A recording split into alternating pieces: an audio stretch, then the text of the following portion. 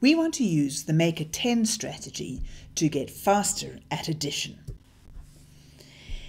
Imagine that I want to add 7 and 5. Now I could obviously do this by just counting up and go 7, 8, 9, 10, 11, 12. But I want to get faster at that, and I'm going to use the make a 10 strategy to enable me to do this. You've practiced which numbers go together to make 10. So you know very well that 3 goes with 7 to make 10. And we're going to use this idea here. Look and see.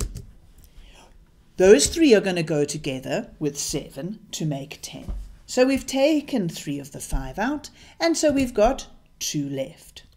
What we've done is then we've made a 10, and we still have 2 below, and so in total we get 12.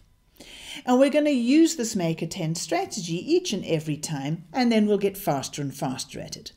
But obviously we don't want to have to go and get counters and that every time. We're going to do it in our head. So let me show you how we're going to do it in our head.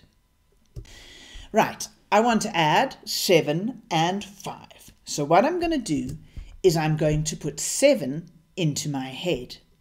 And then I've still got these 5 fingers that I need to add on. I know very well that 3 goes with 7 to make 10. So I'm going to take 3 of those fingers to go with a 7 in my head so that I can get 10 in my head, because what I always want to have is 10 in my head. So once I've taken those 3 fingers and put them together with the 7, I've got 10 in my head and I'm left with 2 fingers standing up. So now I know 7 and 5 is just the same as 10 and 2, and it's very easy to get the answer to 10 and 2. 10 and 2 is 12.